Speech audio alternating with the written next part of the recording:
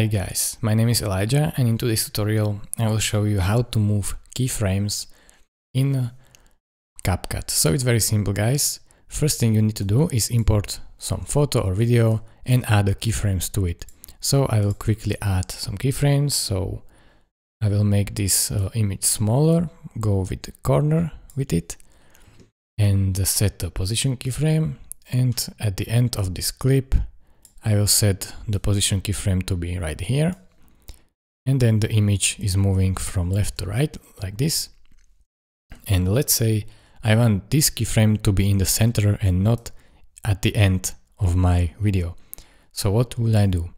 First thing you need to realize is CapCut for some reason doesn't support how you can move your keyframes. So simply just create a new one like this and then delete this keyframe by going over to this keyframe, and if you can't click on it, just go over here and click this arrow to right and it will automatically jump to next keyframe. As you can see, you can move throughout your keyframes with these arrows, and then delete it by clicking on this iris icon.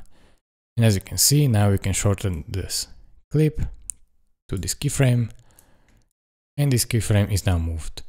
So unfortunately CapCut doesn't support moving keyframes, but you can always set a new one and delete the previous one. So thank you for watching. If this was any helpful to you, consider subscribing and liking this video, and I will see you in the next one. Bye bye.